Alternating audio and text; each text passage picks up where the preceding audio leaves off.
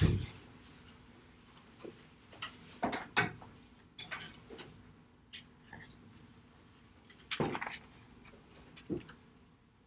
in the previous lecture, we arrived to a model of a sample and hold control closed loop system that had variables that change continuously, in particular the physics, and variables that change discretely, in particular the logic variables of the controller, in this case a finite state machine. And we argue that it might be that it is convenient to propose a general model for these kind of systems, because this will pop up when you have a combination of physics and computing and their interfaces. And the model that we propose is a model that is written right here in red. You have a differential equation that governs the change of x. X is the full state of the system. All the variables of the individual systems are within it. And every time that the state x is allowed to change continuously, it has to belong to a region of the possible values where that is allowed, and that region is denoted as C right there. And every time that there's a change that is discrete, what we can do for this particular model is to capture the change of x as a difference equation, as you see right here. And very importantly, we need to determine when those changes can happen, and those changes can happen in this particular problem when the timers expire. So we put those timer conditions into our conditions for triggering those changes, abrupt changes, which we call jumps. And those conditions are in this set of points that we call D. So we're going to pick it up from here, and we're going to talk a little bit about what we mean by each object and what kind of properties we would like to have for the trajectories to these systems. So from lecture 9, we are interested in a general model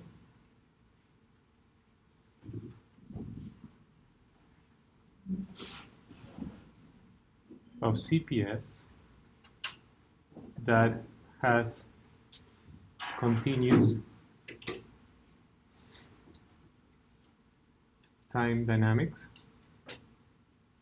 and discrete time dynamics. And there are many ways to do this. The way that I'm proposing to do it is what I'm going to write right now, but again, the literature has many ways, and other ways to model these systems have other advantages and other disadvantages.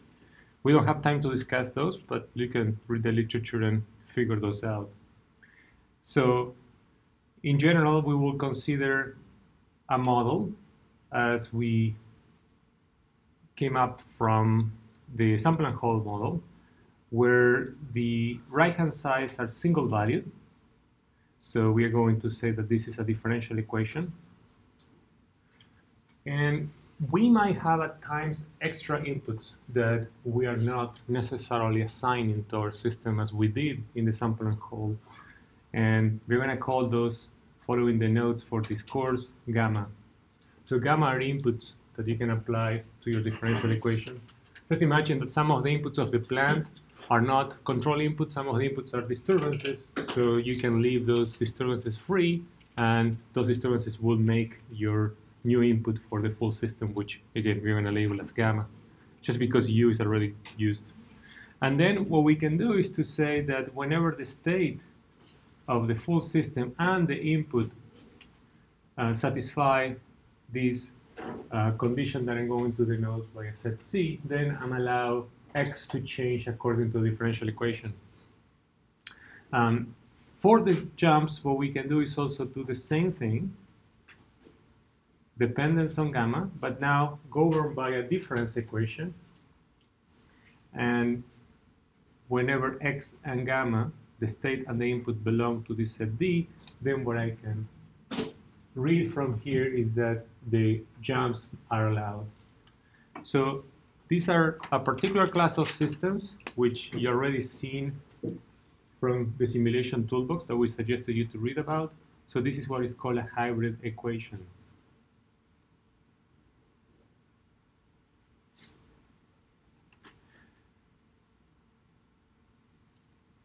As you remember from the model of the timer that we use for the network model, then we might also have situations where we want the right-hand side, in particular G, to be set value.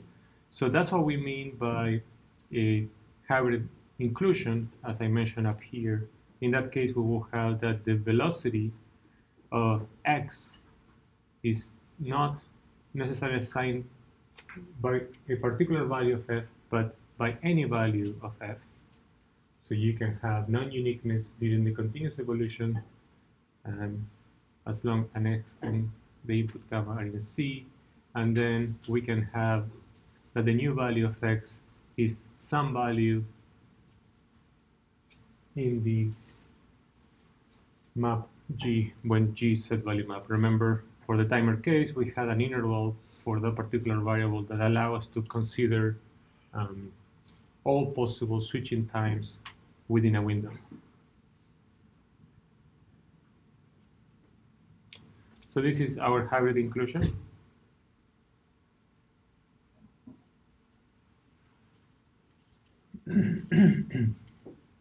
And just a note here, so see example 10,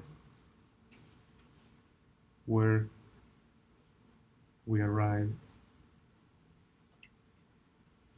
to this type of model. And then here is, remember, the network model uses a set value reset map. And in that case, we can allow that, or we can fit that into the serial model because we have now set value map G. So we will consider models of the form. We lost the screen. Okay.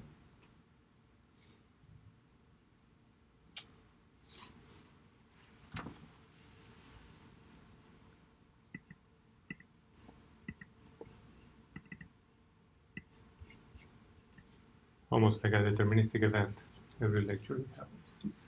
All right, so we will consider models of the form on the top or at the bottom, and I imagine that you'll be happy and satisfied with either one. It will depend on the project and the system that you want to model, but we will deal with the particular cases starting next week, where X is now a big state.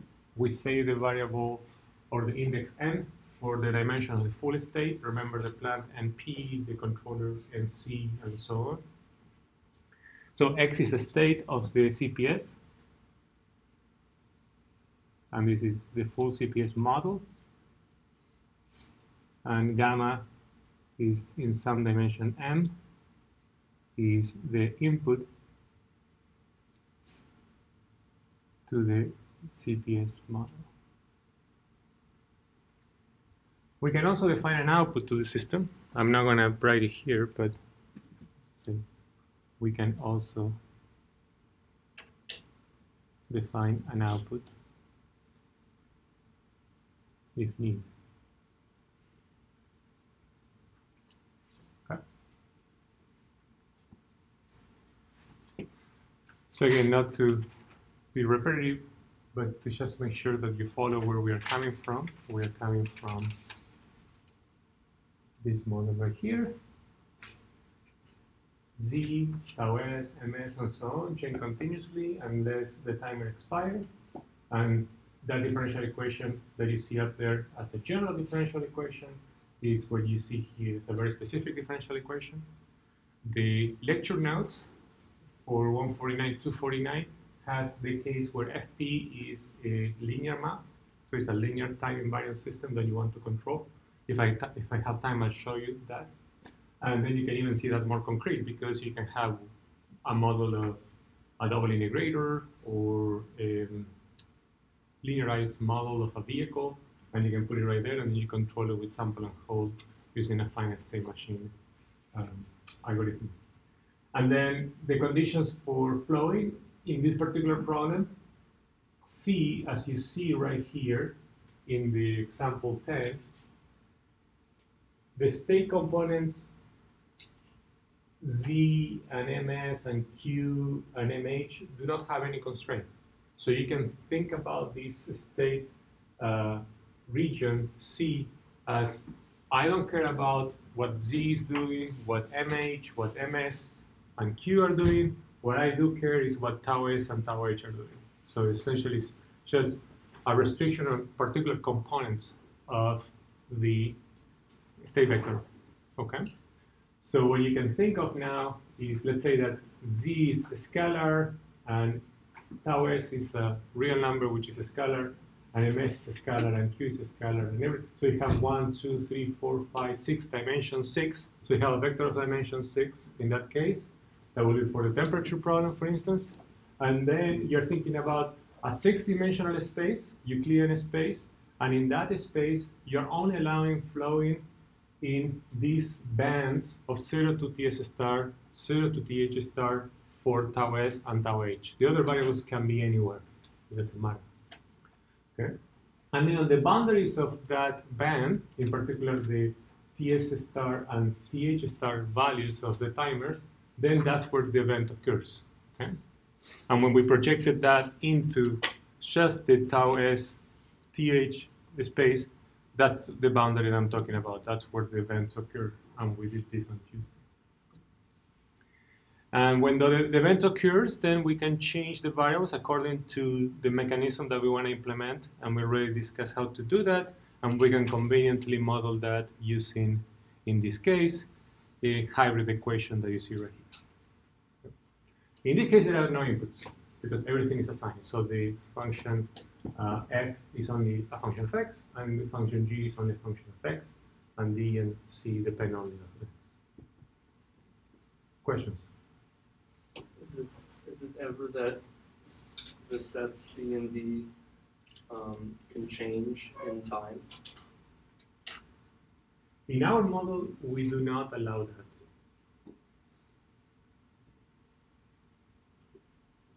But that could be an addition. Now, my take on that is, depends on the tool you want to use to do analysis, but let's consider that question in this context. Let's suppose that tau S belongs to 0 to Ts star of t. Okay, so Ts star is no longer a constant, but changes with time.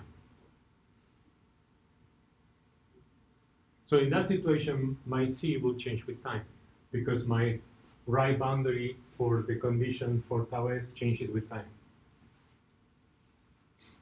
How can I make that condition 0 to Ts star of t be a condition only of the states? That only depends on the states.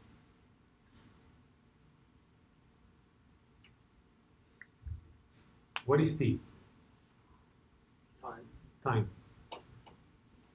Who in the state vector, which variable in the state vector below behaves like time? The tau. The tau. Okay? So what I can do is to add another state component, I call it just tau, and tau dot is equal to 1, and then I write down Ts star of tau, and now tau is part of x. So that's a little trick that is called embedding time into your state. What is the disadvantage of that? You might not see right now, is that you will have a component of your vector that goes to infinity.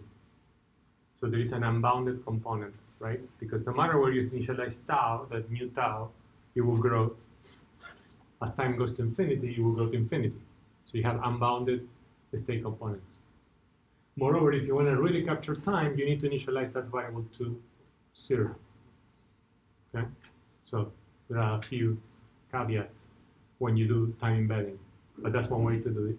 You can do that with the events. If you want to count events, you add a counter. Every time there is an event, you increment it. But if you have infinitely many events, then that counter will go to infinity.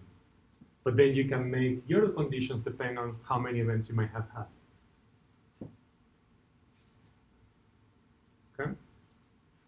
All right, so we'll get to that as we go along. There is one particular problem we will do the embedding of time. Any other questions about this model? I have one. When you said that a timer is a linear time varying system, a timer with resets. Is it linear and time variant? Which timer? If you have a timer with resets, that will be linear and time invariant or variant? So what is that is invariant? The model? Yeah. So when you have a model like this, because time is not part of this right-hand side, then it's a time invariant system. What I'm saying is when you have a state that is a timer, and it has some resets, is that model a time invariant system? It will depend, again, it will depend on what the model is. From the dynamics, I cannot tell you. I need to look at the model. So if the model does not have a dependence on time, there will be time invariant. So my proposed embedding will lead to a time invariant model, okay, for the sample and hold problem. But if you leave time allowed, as was proposed in C, then it will be time variant. Okay. So if you remember a little bit about time variant and time invariant, if you look at the Z dot equal to A times Z plus B times U, when A and B are constant matrices, that's a time invariant model. But if A is a function of time and B is a function of time in a linear model, then it's a time invariant. If A really changes and B really changes. So again, there are tools for time invariant systems, continuous time and discrete time. There are tools for time invariant systems, hybrid time, or hybrid systems. And then there are all tools for hybrid systems that are time varying. Okay? So it depends which tool you want to use, depends which model you want to settle on. And unfortunately, some tools require that all trajectories are bounded. So then you're back to square one, because if you embedded time, you have trajectories that are unbounded and you cannot apply without any extra argument. Excuse me, I have a question. Yeah. For the second model, which is a set value map, Mm-hmm. right? So I'm just thinking, is there some model, when we do the physical state machine, and then we can, in the loop, the state loop, there might be in a certain point that multiple value will map to one single state. So the set value map is happening in each state, or is possible one-to-one map, or multiple to one map? There is no general answer. There are non-deterministic finite state machines models. We already talked about the chessboard, simplified chessboard game, right? Where every time you want to make a move, you have multiple possibilities. So it will depend whether your finite state machine is deterministic or non-deterministic. When it's non-deterministic, then you will need to have a set value G, right? But in certain time, there might be multiple states, not to one state. That's a different. Set or something. So the set valueness here says that from one state you can get mapped to multiple states, right? So that's set value of the possible values after the event. Mm-hmm. What you're talking about is almost like an injectivity question, which is, if I have different values of a state, can I go back to the same state? And the answer, you can have that, right? Just take the zero map, 0 times x. Any x will map you to 0, right? So you cannot know where you came from 0, because everybody maps you there. So there are discussions, and those are all revealed by the structure of the reset map. So if it is bijective, injective, if it is set value, single value. Okay.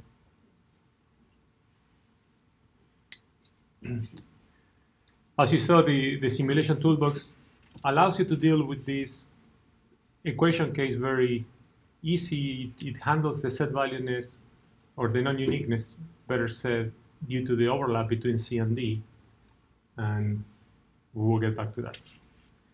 So now you have a model, and now you have an input, and a state, and an initial condition. So you, again, in your project, and you've already been doing that in homework assignments, you have a model, and now you can probably, with some effort of reading what we did on Tuesday and the notes, you can put it into this form, okay? Now the question for us is, and we want to start working on that next week, is what would we want X to do, right? That's the whole point. Where do we want X to go? And again, coming back to this example, if we have the plant and the timer and the memory states and the logic variable, then what we probably would like to have is that Z belongs to a particular region, or eventually gets to a particular region, okay? Or is away from a particular region, or in particular converges to a particular point, right? Think about this as a vehicle or temperature. That's what you're interested in. And then you would like the other variables to kind of play with you to achieve that. And there are some degree of freedom, like for instance, the parameters and the finite state machine transition function. So you need to design those. So for us now the question is a general question that then we will specify in different projects is, where would X go? Where would the state trajectory go? Okay. So before we define that, we would like to pretty much determine what we mean by a trajectory to the system. Okay? To me, when you look at this, it's intuitive, but when you run around mathematically, you need to make sure that you understand how this happens, right? In particular, suppose that you start at a point that is X and U are in C but not in D. It's obvious to me that all you should do is to update X according to X dot equal f of X comma gamma. So you solve the differential equation. And then if you reach a point in D, X and gamma is in D after some time, and you cannot flow anymore because, let's say, the timer doesn't allow you to flow anymore, then you must execute X plus equal to Gx comma gamma. So you execute that. And when you execute that, then you will reset X, okay? So you go from one value to another value, most likely. Not all the components, but some components. So the first thing that you notice here is that your state trajectory will evolve smoothly, if you will, according to the differential equation for some time, and then at some time it will jump. Okay? So if you're familiar with solutions to or trajectories to continuous time systems, then that doesn't happen. You always have a nice, if you will, a smooth trajectory. So the first thing that we need to identify is how do we handle that discontinuity. So if you play with the hybrid simulation toolbox, then you know that you will only take derivative when you evolve continuously. And at the event or the jump time, the derivatives, you cannot compute them because the definition of the derivative says that the left derivative and the right derivative should match, right? So at those points, you don't even worry about the derivatives. And then if after the event, X and gamma are back into C at a point where you can evolve continuously, then you probably will evolve, and then you can take derivatives there. Okay. So that's what we need to resolve here, and we're going to call that the notion of solution.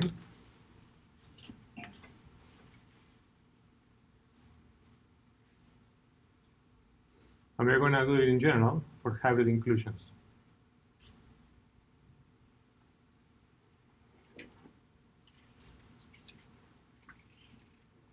So given any system that is dynamical,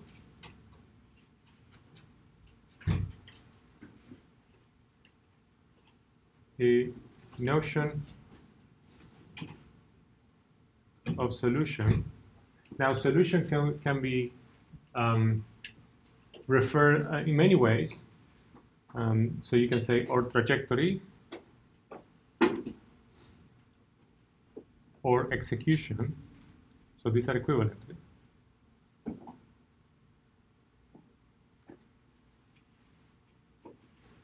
should be formulated.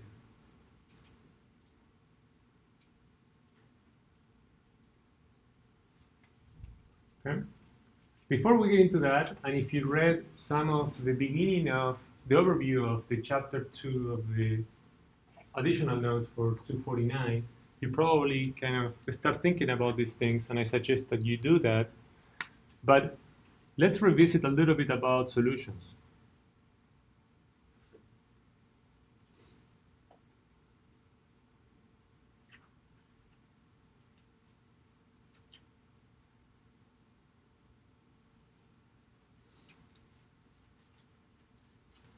To dynamical systems. We did some of this also in the first lecture, just to give you a flavor of what was coming. So if you are considering, in my opinion, the simplest kind of system is a discrete time system.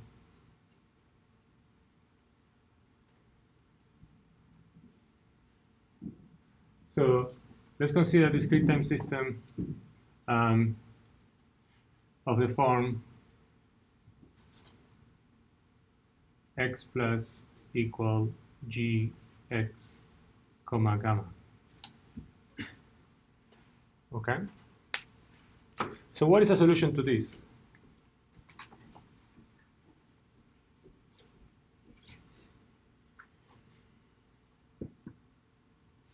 What do you need to be given to you in order to construct a solution? Or construct the evolution of the state in the future? An initial state. Initial state. And the sequence of inputs. The sequence of inputs. Good. Okay. And somehow you rely on some notion of time.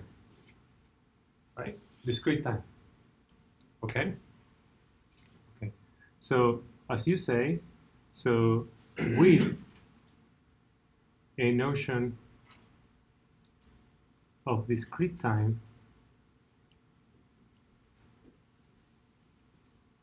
that uses a counter k that belongs in the naturals including 0, then given initial state and input, what we can do is to construct a state trajectory.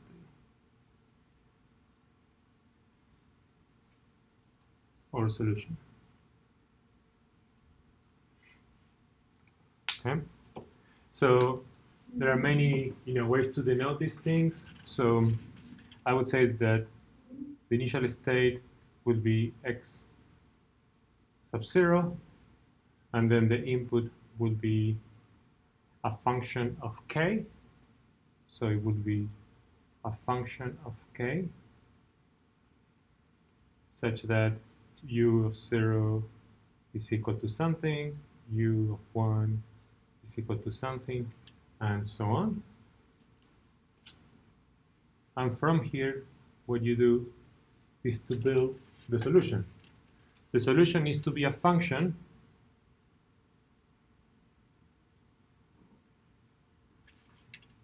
let's abuse and use x for a minute. That satisfies, so that function satisfies x1 equal to g x not equal to the input comma 0. So I'm going to change these guys to gammas.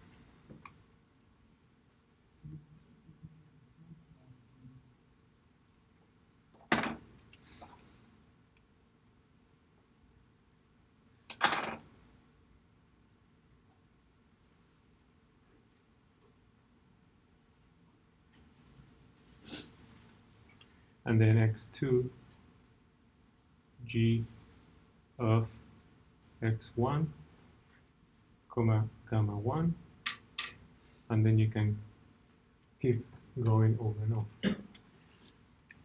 Okay, does that make sense?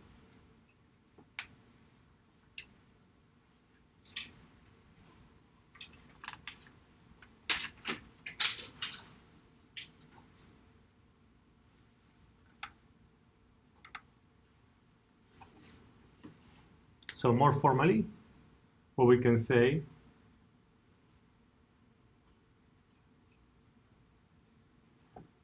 let the domain of gamma be a subset of this with 0 belonging to the domain of gamma.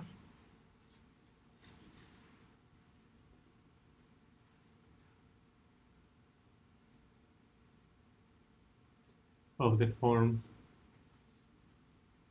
domain of gamma equal to 0, 1, all the way to capital K.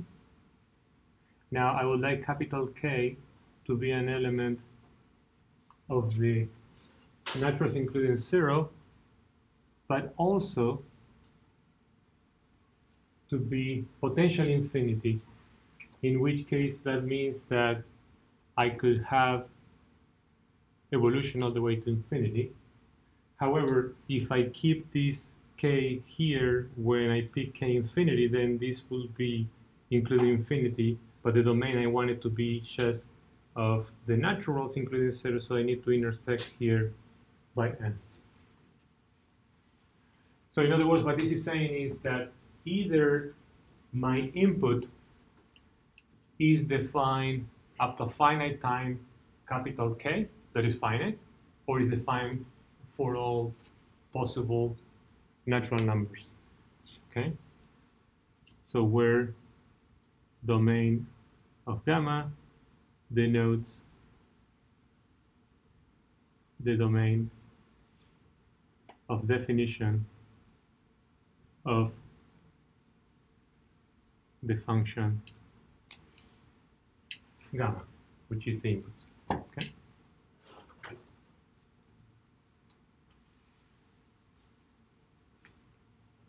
So you're given an input defined up to some time.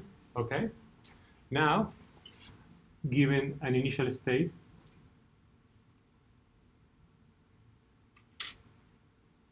x0, a solution to x plus equal gx gamma is a function, and now we're going to make it a little bit with a different label. We're going to use this phi that we use all throughout the notes. So this is a generic function, and the idea that is behind using phi is that I give you a function, and the question is that a solution? So if I were to write x of k, then I'm somewhat assuming that it's already a state trajectory by the label. So a solution to this is a function that satisfies the following properties.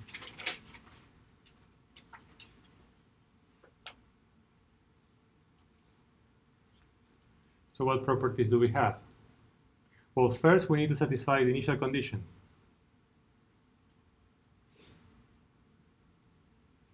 So essentially, phi at 0 needs to be defined and needs to be equal to the initial state that you gave me.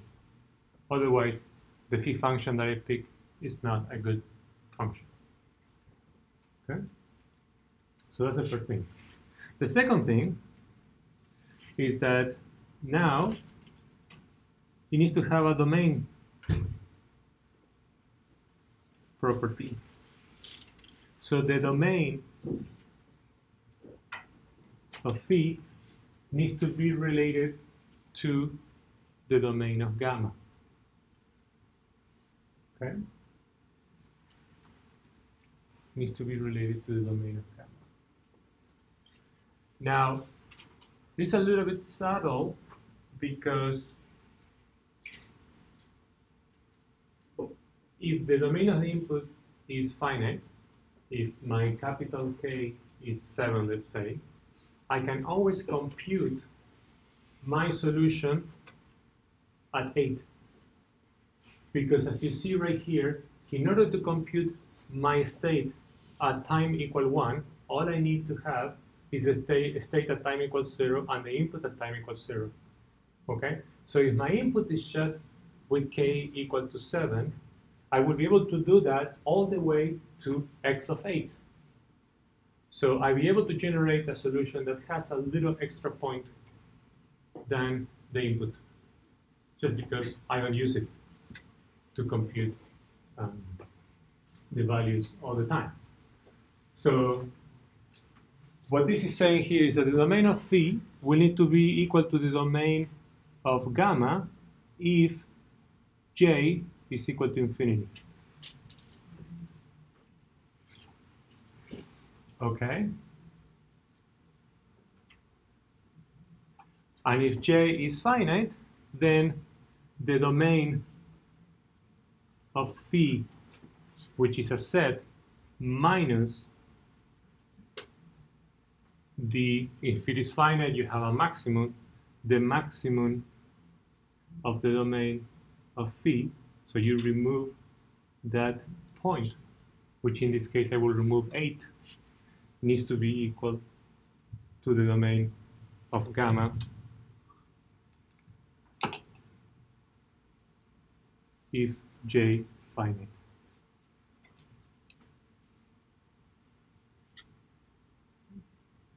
The good news is that most times we worry about inputs that are defined for all time. But in practice, you don't have that, right?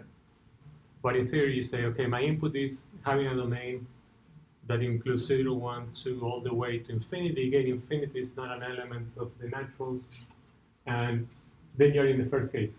So the solution that you generate should have the same domain as the solution, as the input that you apply if the domain of the input is unbounded.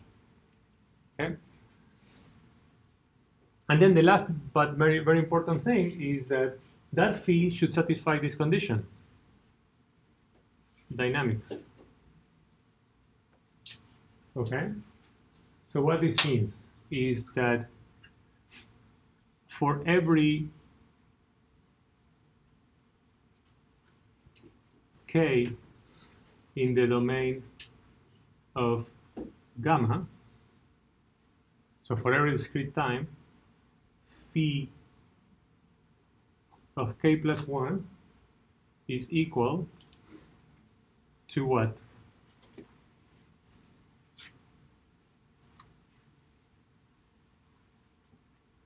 What do dynamics tell me about what phi should satisfy? Well, we want to construct a solution to this guy, right? Phi 0 and gamma 0 should generate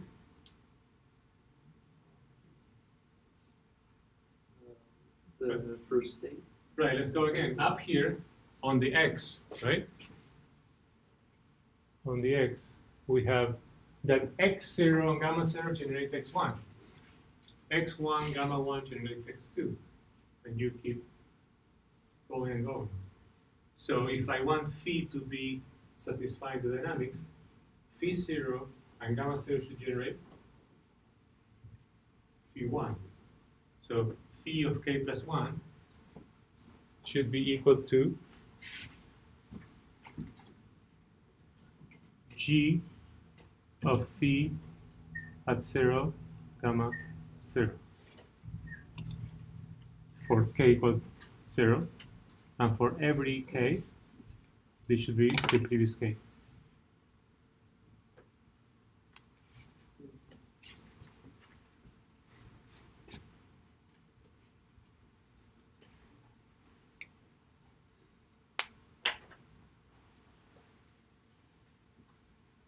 Okay.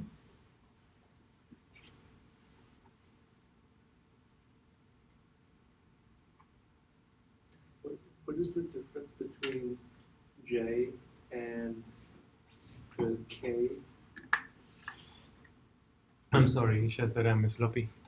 It's K.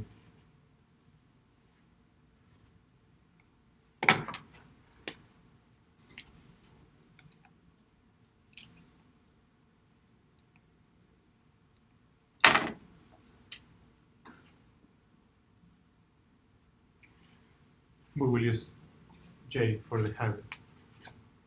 My brain is polluted. Let's do an example and let's walk through this. This is important. Okay, it's important. All right, so let's go simple now. Let's go back to this, which I guess everybody understood. And now let's say, consider x plus equal to 1/2 x plus gamma. Okay, so that's my discrete time model. Someone gave me this. That's my difference equation. So from here, what we can identify is that the function gx gamma is no more than this 1/2 x plus gamma. Okay? Yeah? All right. So now, given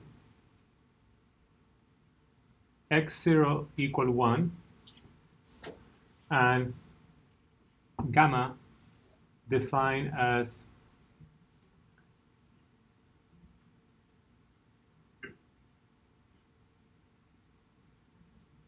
gamma 0 equal to gamma 1 equal to gamma 2 equal to all the way as many numbers as you want equals 0, show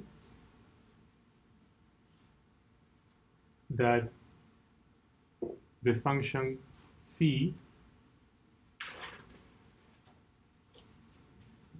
defined as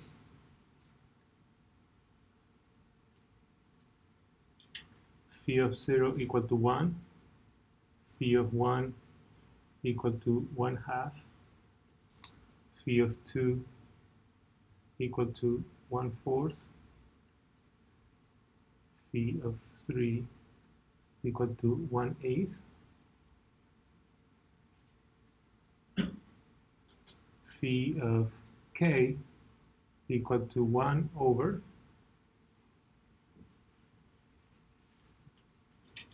what should I write?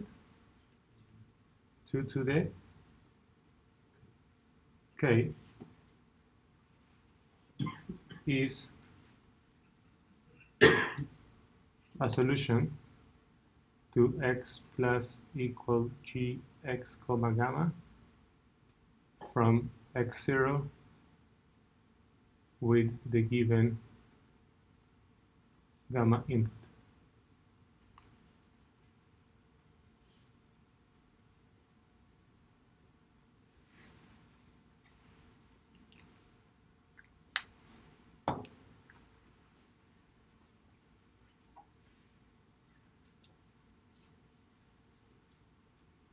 So someone gives a system, someone gives an initial condition, someone gives an input. You typically need to figure out the solution, but let me just give it to you, so now we can walk through the definition. Okay? So let's do this together. And the one that I'm giving you is supposed to be, unless I made a mistake, supposed to be a solution. Okay? So I should be able to check these definitions that I have here. So let's do that. So here's our definition, right? So given of here, given initial, okay, now it's all the way, right? So given this input and given this initial state, then we need to satisfy this is our definition of solution for x plus equal gx u gamma.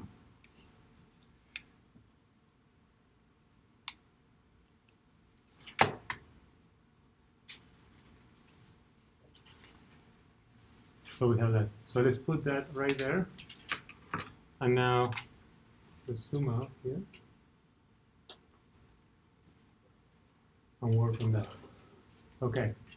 So the first thing that we have to check is the initial condition. Okay? So let's check definition above. First, initial condition.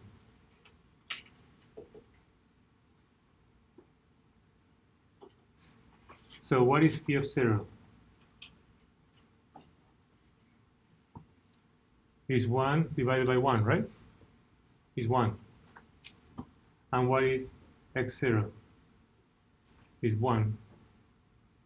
Then phi of 0 is equal to x0. So this initial condition checks. Okay? You with me? Any questions about that? Again, I grab phi of k, which is generically 1 over 2 to the k, and I pick k equal to 0, that gives me 1. The initial condition is 1, they match, this is satisfied. Up here. Okay, now domain. What is the domain of gamma? Well, according to this definition, the domain of gamma is the entire non-negative integers or naturals with 0, however you want to call it, and capital K is equal to infinity. In other words, if you were to take the maximum on the domain, the maximum does not exist, but the supremum on the domain exists, and the supremum is the largest upper bound. No matter what number you pick in naturals, there's always a larger number in the domain, so the largest upper bound is infinity. Okay? So that's the supremum. So this is actually, this is the supremum of the domain of gamma, infinity. So that's the domain for gamma. What is the domain for phi? Well, according to this definition, this is defined for every k. So this is also, there's no restriction, right? That's my domain. So then the domain of gamma is equal to the domain of phi with the k equal to infinity. So this is good to go. Okay? You with me? Okay. One situation that this wouldn't work if I say the input is defined up to 7 and phi is defined up to 9, right? I will leave the input at 8. I don't have it. In that case, I don't have the match with the finite k. All right. Now the last one is the dynamics. What do we need to satisfy for the dynamics? Okay, we need to check that for every k in the domain of the input, we have this property. Okay, so we can do it by essentially using the generic expression of phi. Okay, so we need to check this. We have phi k for us to play with. So on one hand, we have phi of k, which is 1 over 2 to the k. Now what we can do is to compute phi of k plus 1. What would that be?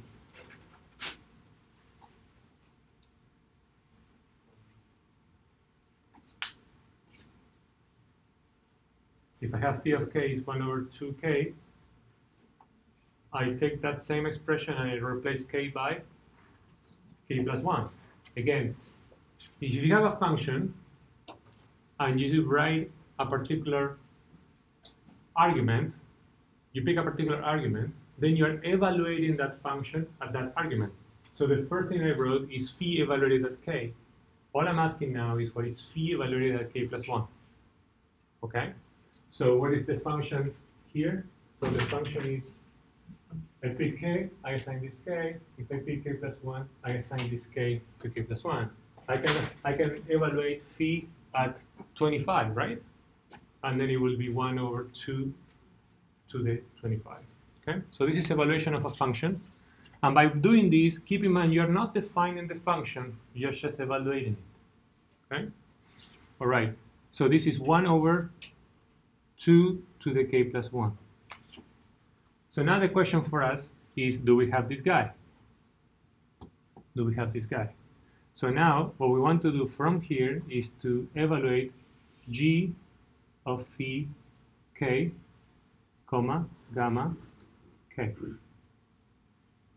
So from the definition of this, and with the given gamma, because this gamma is always 0 by choice, then what we have is that I only have 1/2 of x. So when I evaluate this g at phi k, what I have is what?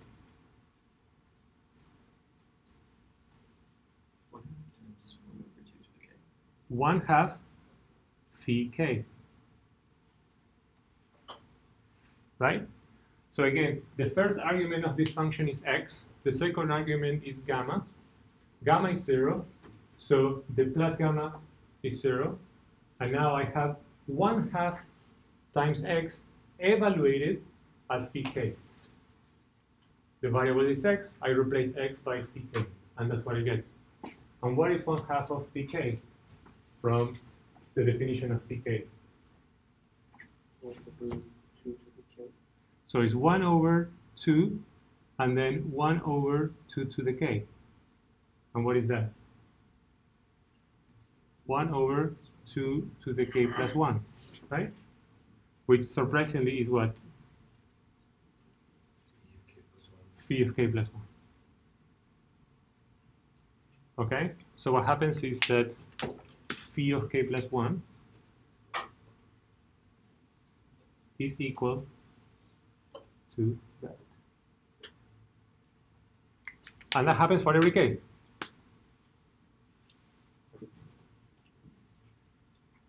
And that checks that. Okay? So this is, now that you look at it, is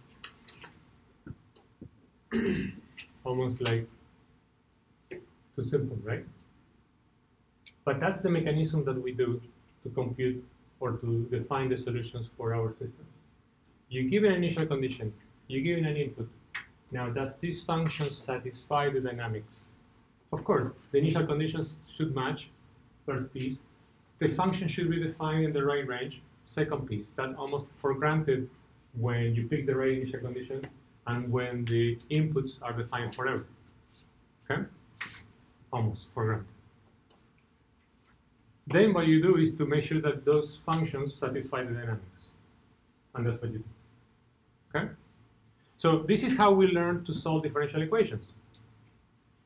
You're given a linear differential equation and someone says, you know, in order to solve this, why don't you try linear expressions in terms of exponentials and trigonometric functions and plug it into the differential equation with free parameters, and then solve for the parameters.